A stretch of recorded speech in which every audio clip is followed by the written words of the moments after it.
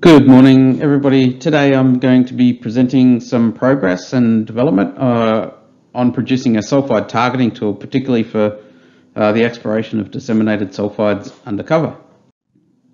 The motivation for doing this work really came from discussions with clients who were requesting the development of a tool that could give them a good idea of where disseminated sulfides actually exist, but in particular at what depth they exist undercover.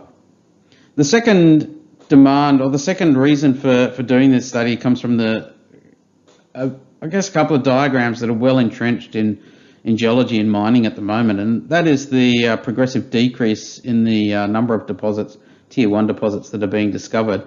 And you can see on this left-hand side here, you can see that over time into the future, the demand for the mineral resources, be it copper or any other mineral, is actually going to outstrip the supply of mineral resources. And in some way, we've got to work out a way to fill this gap between supply of metals and the demand of metals. And this really comes from the decrease in the discovery of tier 1 type deposits.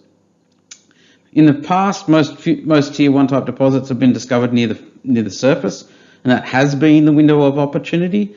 But more recently, the surface is becoming less and less opportunistic, so people are starting to look deeper undercover, and I think the next major tier 1 resources are going to be discovered undercover. So the new window of opportunity for exploration really lies between 200 to 800 meters depth. And so in order to make these discoveries, we have to get much better at imaging or detecting these sulfides undercover. And that's what we're trying to do using the Adrok equipment. And so Adrok have been around for quite some time, and they've been recording data over a variety of different mineral deposits for well over 10 years. The equipment that they use is shown in the top right corner here. This is it's a pulsed radar tool. It has a transmitter and a transmitting antenna, a receiving unit and a receiver antenna. The transmitter generates a pulse at between about 1 to 70 megahertz, which is sent into the ground. And just like ground penetrating radar, for example, that energy is then reflected back up to the surface from boundaries where there's changes in dielectric permittivity. And the reason it works so well for sulfides is because the dielectric permittivity of sulfides is so high relative to the rocks in which they're normally contained. So granites, for example, granites, sandstones, shale and metamorphic rocks sit down here well below 15. Whereas sulfides, on the other hand, sit way up here above 30, and typically up to a value of about 80. And so they form a very, very good target for radar. The other good thing about this equipment is that it's small, it's portable, it can be used in really rugged terrain, and that makes it a perfect sort of greenfields exploration technique to be used for targeting sulfides. So if we have a look at a bit of background information to put things in perspective, this is a case study that was undertaken by Naval et al. in 2018. And what you can see here is a neat set of experiments where they embedded a whole lot of grains with different radiuses and different dielectric permittivity values within clay, and got a synthetic image of what that might look like in ground penetrating radar. And what you can see here is, although the radius might change a little bit, and the dielectrics might change a little bit, really changing the radius has no major impact on the quality of the image. Really, what really jumps out in this one, and in this case study, is that by increasing the dielectric permittivity to values of around 30, which is significantly higher than the material that it's contained within, the quality of the image increases dramatically. And this is equivalent to, say, embedding sulfides within a metasedimentary or sedimentary host rock, for example. The other really interesting result that they show in this paper is if you have a homogeneous medium, the variability in the return signal is going to be much, much lower than, for example, the return image from a heterogeneous medium, which may have, for example, sulfides embedded in it. And so you can see in this case here, when there's lots and lots of grains, lots of interference, the peaks and troughs are much, much greater than the peaks and troughs are in a homogeneous medium. And so that's important for some of the results that I'm going to be showing you today. The other really interesting thing here is that typically radar will follow the same rules and principles of reflection and refraction. If you direct the energy towards a dielectric layer, a high dielectric layer such as massive sulfides, some of that energy might be reflected, but very, very rarely in geology do we get a perfect dielectric mirror like this. So if we zoom in on this in a little bit more detail, what typically we find is that the grains and the sulfide grains and minerals existing with those grains have all different orientations, and they have crystal faces in different orientations.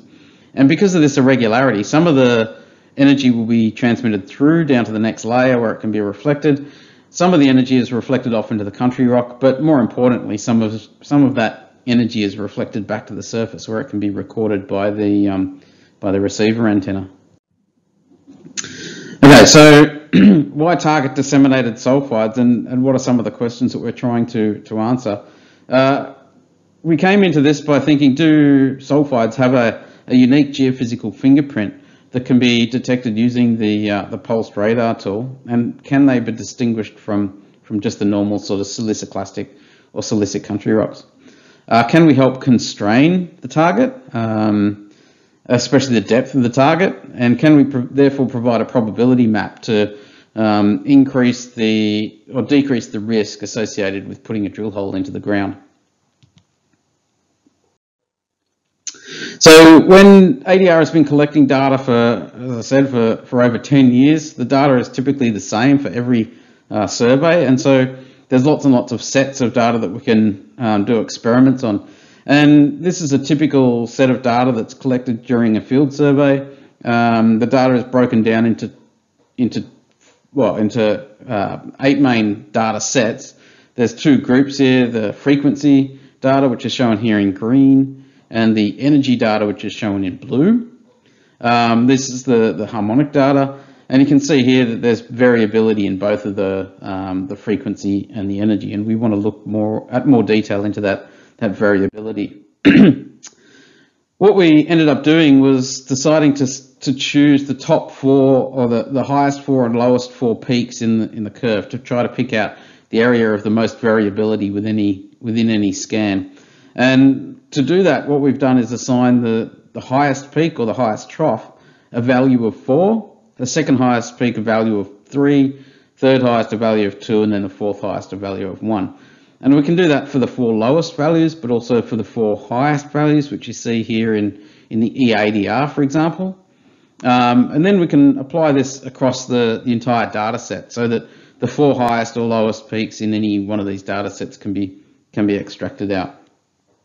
Once we've assigned the value to the highest and lowest peaks, we then go and assign a depth of influence. For the highest peak, we have plus or minus 20 meters, then plus or minus 15 meters, 10 meters, and 5 meters. So each of these values has a depth of influence associated with it, as well as a value. What we do then is we can compile all of the results, and we end up with a stacked bar graph like this here. The different colors represent the different harmonics results, and you can see in this instance here we use 8 sets of harmonic data. When we stack them all, the highest variability, or the zone with the highest number of occurrences, sits here between 600 and 700 meters. We can trim that down to only 3 components, which makes it a little bit quicker, and we seem to get a pretty similar result. And what we can do is, if we have a drill core such as shown over here, and this is an actual case study, we can see that the sulfide correlation criteria match quite closely with the sulfides at depth. And in order to quantify this a little bit further, what we've done is we've selected values of over 20 in the 8 correlation criteria as representative of sulfides, and in the 3 component correlation criteria, over 7 as being representative of sulfide. So what I'm going to do now is show some case studies from where we've actually applied this weighted correlation criteria and where we have drill core to correspond with the results. So here, for example, we've got a value of over 7 at about 680, 690 meters deep, and that corresponds very, very well with the occurrence of sulfides at about the same depth. And this is for lead zinc sulfides. Another case study, another result. Here we have an inferred mineral resource given in cross-section. These scans aren't quite on the cross-section, so they may not match up exactly with depth, but here we have values of 7 at around 300 meters, and again, values of 7 to 8 at around 250 meters. And that corresponds pretty well with where the sulfides occur in the cross-section provided by the client. Another case study here. Again, we've got drill hole results, including the sulfide content in through here. Values of over 20 in the 8 component and values of over 7 in the 3 component correspond very, very well with the location of the sulfides at about 300 or between 300 and 350 meters. Here's another case study. Again, we've got the drill hole data. We've got the sulfide content, pyrite and sphalerite, so zinc sulfides in through here.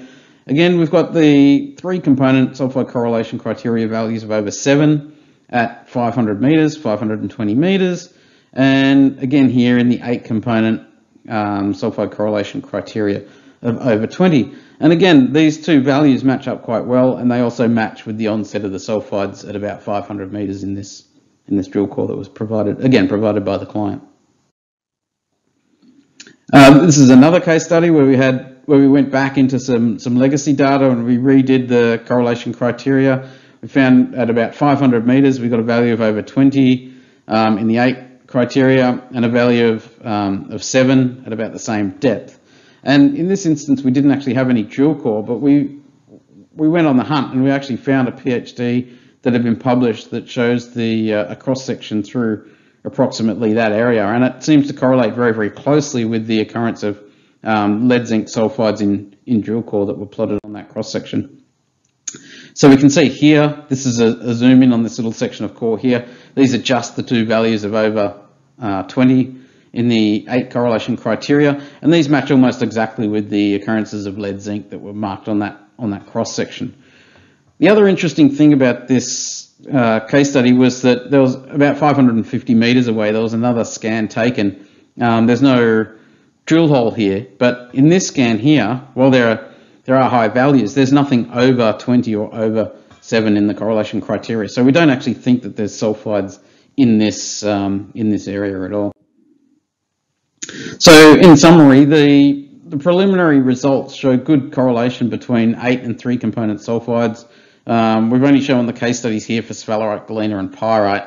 The results obtained for a wide variety of depths and a wide range of different rock types. So this technique doesn't actually require any drilling. It doesn't require us knowing what the rock types are. It's completely host rock independent. And what we're doing is we're really only picking up on the sulfides in the subsurface. At the moment, we're using values of 20 and values of 7 for the 8 and 3 component respectively, but that may change a little bit over time, depending on access to more case studies. So finally, what I wanted to show was that instead of just doing single scans, we can actually carry out multiple scans at the one location at different orientations. And what you can see here are the results from multiple vertical scans running down through here, and 2 60-degree scans and another vertical scan back in the distance.